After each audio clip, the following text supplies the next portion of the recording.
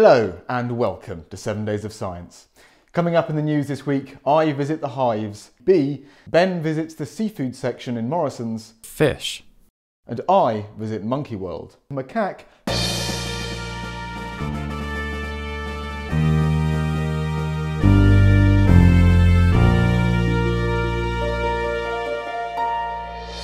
Starting off the news this week, a study has been published in the journal Proceedings of the Royal Society B that has detailed the discovery of the biggest plant in the world.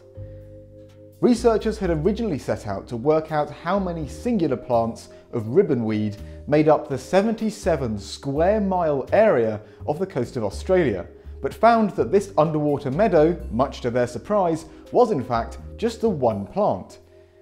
The plant is particularly notable for its resilience, being able to survive in a wide range of temperatures and other environmental conditions. The researchers estimate that it has taken 4,500 years to reach its current size. In other news, a study has been published in the journal Molecular Phylogenetics and Evolution detailing the discovery of a new species of macaque called Macaque.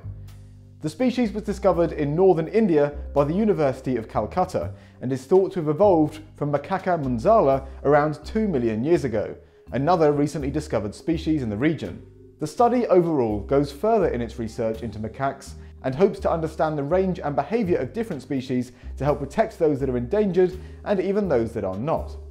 And now over to Ben, who, as you may have noticed last week, is sporting a completely different torso. Thanks, Doug.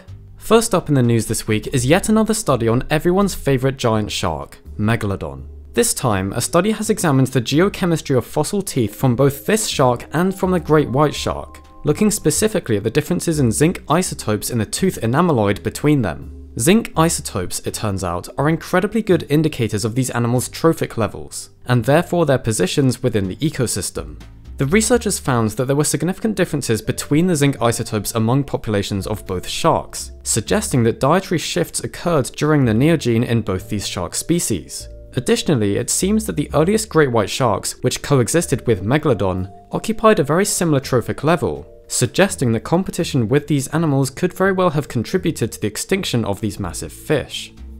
Also in this week's paleo news is a fascinating study investigating the metabolic rate of extinct organisms. By using a type of spectroscopy to quantitatively measure a correlate for metabolic rate in bones from living and extinct animals, the researchers were able to show that endothermy, or warm-bloodedness, independently evolved in mammals and plesiosaurs, while it's also the ancestral condition for ornithodyrans as a whole, the group including pterosaurs and dinosaurs. So higher metabolic rates were ancestral to pterosaurs, ornithischians, theropods and sauropods, but then, interestingly, it seems that ornithischian dinosaurs reduced their metabolic rate more towards ectothermy.